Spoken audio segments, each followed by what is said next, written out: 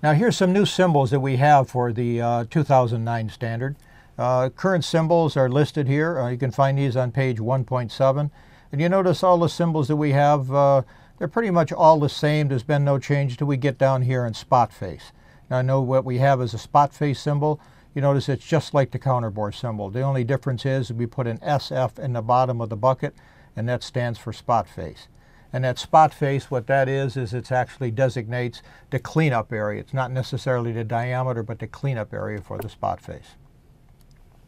Take a look at some other new symbols that we have.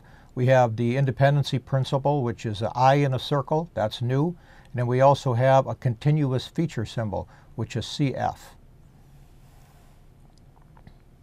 Now here's some other symbols that could be associated with a feature control frame. You would find out.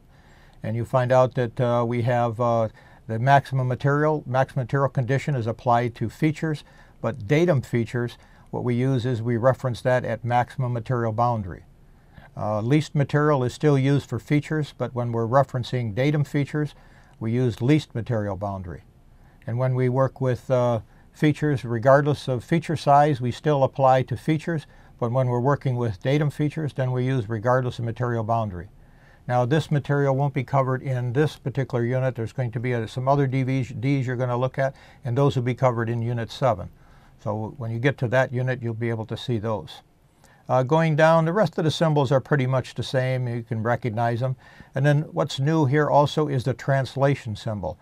The translation symbol is something that we apply to datum features. It looks something like this. This is going to be covered later on in Unit 9.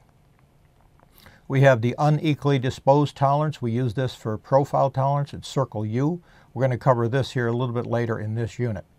Here's another symbol that we have down here. It's all over. And you see what that is? It's an arrow, and it has a double circle. This here is all over. Now there's really nothing too much new with that. Remember how we applied a profile tolerance sometimes, and what it said is all around? What we have is the all over. Yeah, the all around symbol, what that did is that applied in the view in which shown. It was all the way around the outside periphery. And now the all over is kind of just all over now. So it's a little different. All around was in the view, and now all over kind of encompasses everything. All right, now here's our datum feature symbols, and there's nothing changed there. This here is our current symbol that we have. We're still using that for the 2009 standard, just like we did for 1994. This is an earlier one, right? That's for 1992, or 1982.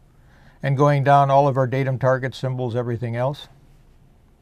And that right there, that's the movable datum target. That's one of the new symbols for 2009, that if you want the datum target to move, they use this little bird beak on there called the movable datum target. And we're going to cover that in Unit 8. You'll see that one.